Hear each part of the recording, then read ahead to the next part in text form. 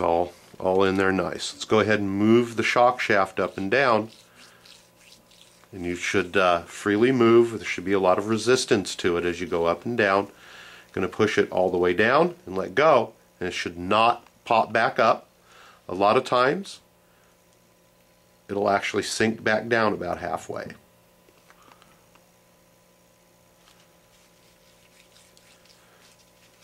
Last step here is to go ahead and tighten up the bottom cap. We're going to remove our napkin, wipe up any mess that we have going on here, and we are going to grab our orange wheel wrench one more time, and we're going to slide all this stuff through this wonderful wheel wrench. You know what? Yeah, we'll do this. I'm going to go ahead and slide all this stuff through the wheel wrench, and there is a place in there where it catches. And we'll use our multi-tool, and we're just going to snug it down. Don't over tighten it. It takes a little while to work this on and off with the boot. You don't want to tear the boot. Okay. And I don't see any reason why we can't do this now. It is in the next step, but I'm just going to go ahead and put the boot back on. I'm going to go ahead and secure it from the bottom, then go ahead and secure it on the top, just like so.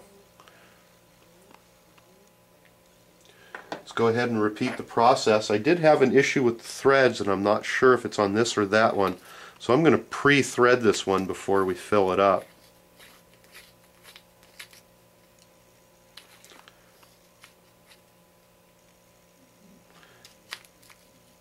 Seem to be having a little issue with it here.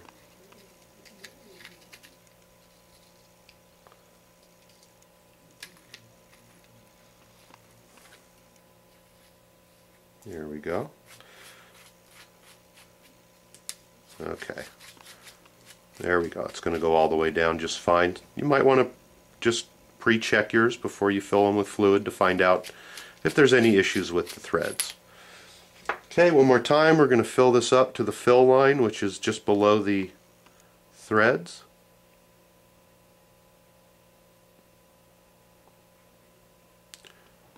There we go. Going to go ahead and use my napkin on here.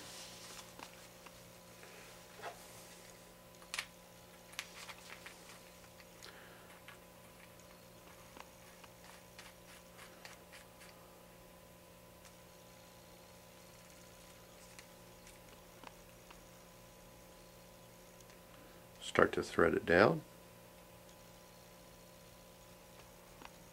This is another way to do it. Just thread it a little bit and push a little bit. Thread it and push until you're almost all the way down. Go ahead and give it the last little bit. Watch your gasket as you tighten it up. You should be set. Goes back down in about halfway.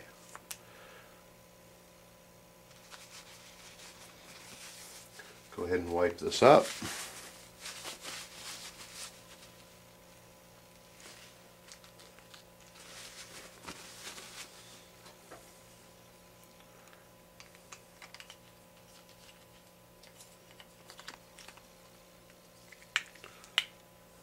And tighten it.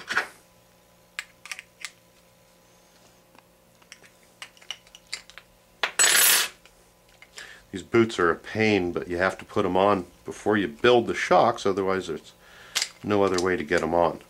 They're still attached on the bottom. I'm going to go ahead and reattach this on the top, and then we're going to shut the camera off, and we're just going to clean up all of our shock fluid mess here so it doesn't get all over everything during the rest of our build. And I do suggest that you wipe this stuff down. You can use a little bit of denatured alcohol or whatever, but try to get as much of the shock oil off of the outside as possible. As you're running, it likes to collect dust. Okay, we'll be right back, and we're going to go ahead and finish up the build on the shocks.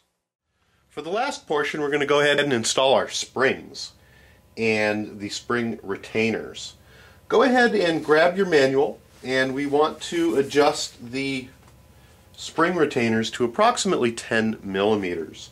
If you take a look at your manual, there's a one-to-one drawing on here that's going to show you exactly how far it should be. So go ahead and make sure that they're adjusted properly. This is something you'll do later, and it's not that important, but you do want to come close. That'll adjust the ride height on your Baja. Go ahead and grab a spring. Let's slide it over. Let's turn it upside down.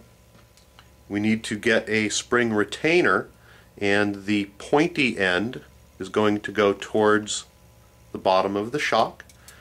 And sometimes it's easier just to put this on a table and press down.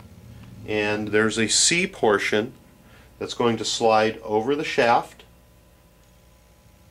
and you have to work it around the boot as well, and then you're going to pull up, and that will set it against the edge, just like so. Make sure that you're properly seated with your spring on the top and on the bottom. Now we have a completed shock absorber. Let's go ahead and do that one more time. Let's go ahead and put the spring on, pull the spring down, go ahead and slip the retainer around the boot and pull up on it to seat it, and then let go of the spring. Make sure it's properly seated on the top and the bottom.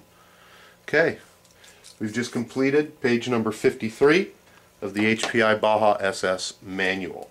You will have a few leftover parts. There should be 2 more wipers and 2 of the 3-hole pistons. I'm going to go ahead and put those together. And I believe that the parts on here are not going to be used in this particular build. They're left over from the ready to run. You may want to save the plastic pieces in case, actually the only things that you really want to save off of here are the spring retainers, and these work on the rear shocks. Let's go ahead and take those off and put them in our tray and save them for later in case we need them.